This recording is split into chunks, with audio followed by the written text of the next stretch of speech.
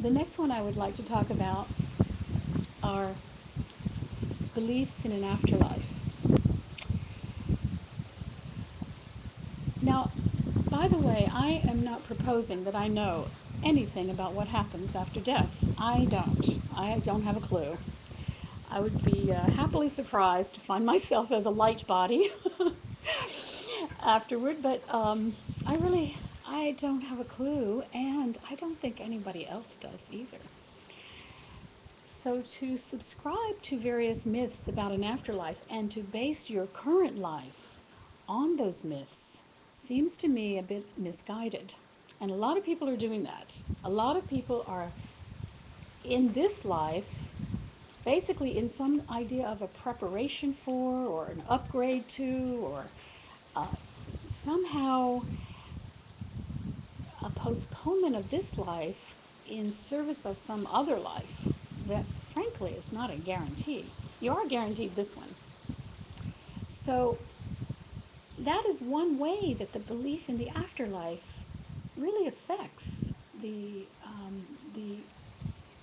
lived, experienced sense, the aliveness of this life. And actually, when you think about it, if you really didn't know for sure there was any continuation, it makes this life all the more precious, right? It makes it all the more amazing that you are here for this blink in eternity and that you get to experience all of this, which is pretty amazing. It flies by, of course, but might as well experience it while we're here instead of dreaming and fantasizing about some other life. I think it makes a certain, it makes for a certain tenderness about this very life, an appreciation for, a deep gratitude for. Now, obviously, belief in afterlife is comforting to people. It's very comforting. And if you're just someone who happens to believe that and you're comforted by it, that's fine. I'm actually speaking for those people who don't have much belief in it and don't feel very comforted as a result. And I'm saying that there is a way to feel comforted. There is a way. And that is, at least this is how I perceive it, I now tune into what you could call the primordial force. I don't mean anything magical about that, but simply the force of life, the thrust of existence that keeps manifesting itself. And I kind of tune into that as my ancestor, or as my own identity. And I know that it makes these forms and then they turn to dust and then who knows what happens, but it goes on. It blooms and dies and blooms and dies and blooms and dies. And when I let myself just tune into that, it's as though you're living in eternity, but as I always add, just for a short while you're here. But you have a sense of an eternal, ongoing field of life, which could be happening really all over the universe. And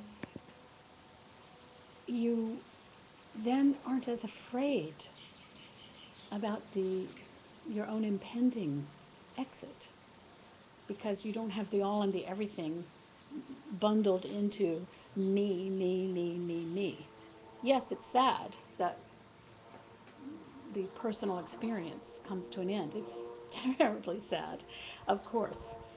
But if you also have some aspect of your awareness that leaves room for, but life goes on, then there's something very free about that. And you then, I've been noticing one of the things that's happening for me a lot around loss is that I tend to move my awareness into the universality of the loss. So I'm experiencing both the personal sense of loss, but I notice each and every time now it goes into how many fathers, how many brothers, how many friends, how many colleagues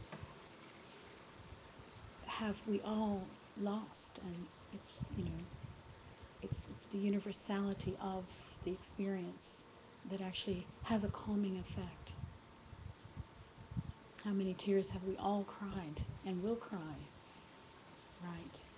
But at the same time, there's always this new crop coming.